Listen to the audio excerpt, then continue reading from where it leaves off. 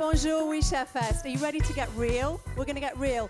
Come on, I want people to come and sit down on these cushions, get closer. We're going to tell you the truth, but they're only giving me, I thought it was 15 minutes, I've got 13, so I'm going to do my best to fly through it. But please, come on. I want to talk to you heart to heart. That's why I'm here. Brain to brain, but most importantly, heart to heart. So come and join in. Come and get closer.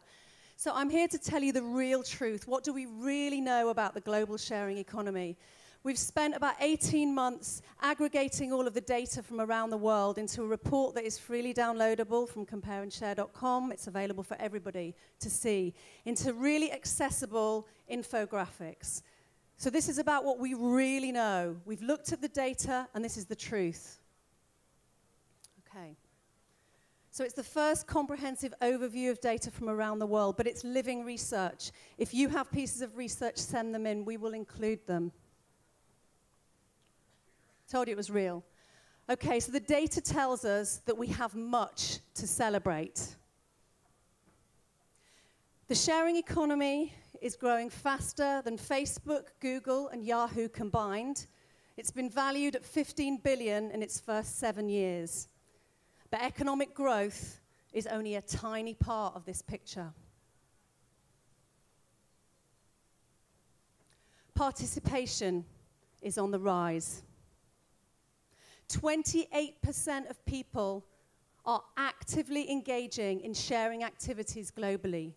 Participation is set to double within the next 12 months.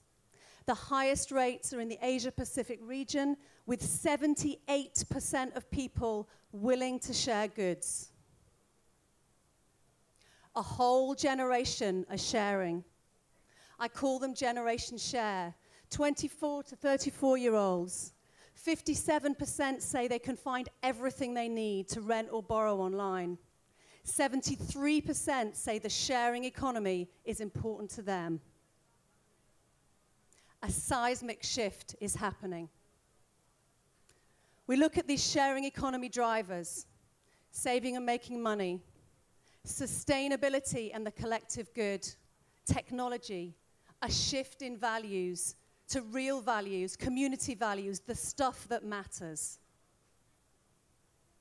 Sharing economy barriers. We know this, the number one barrier being trust, followed by safety and privacy, ease of sharing, and insufficient knowledge of how to get started. But the good news is that the barriers are being broken. We're launching on Global Sharing Week on the 7th of June, a Share Trade Trust Kite Mark that will help people feel safer when they share. We want to grow the sharing economy.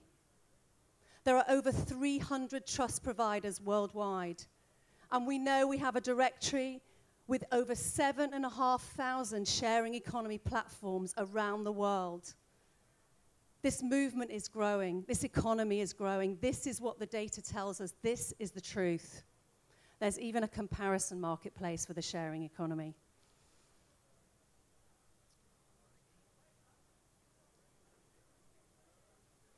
Future predictions.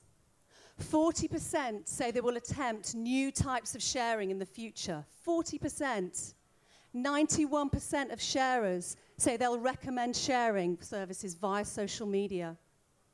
60% of adults in the UK say they'll swap goods in the future. 91% of adults say they'll continue sharing in the future. This is the data from around the world. This is the true picture. This is what's really happening. Because the truth is that the sharing economy is delivering social and environmental impact. Car sharing could save 3 million tons of carbon per year. Just look at the UK, 13.2 million meals were diverted from landfill by FareShare and delivered to people in food poverty by FareShare. That's one single organization. Just think about all the many organizations. Craigslist diverted 5 million tons of goods from landfill in 2014. And we know from Aaron's research that the sharing economy is delivering 3 times greater impact for low-income communities. The truth is That rather than being lost in transition, we are building the future. That is what we're doing. The movement is growing. OuiShare Fest, bringing together people from around the world to celebrate the sharing economy.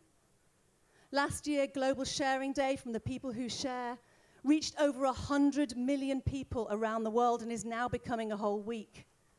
Shareable, bringing the most comprehensible content on the sharing economy from around the world. The Mesh, incubating and instigating. Collaborativeconsumption.com, educating and informing. Peers, helping you work in the sharing economy. This is the stuff that's happening. And this is why we need to focus on the positive. If we focus on the problems, we create problems. We focus on the positive. We focus on the solutions. We deliver the solutions. We're finding ways to deliver on profit and purpose. We're tackling complexity. We're dealing with controversy. We're innovating. We're collaborating. This is the stuff that's happening.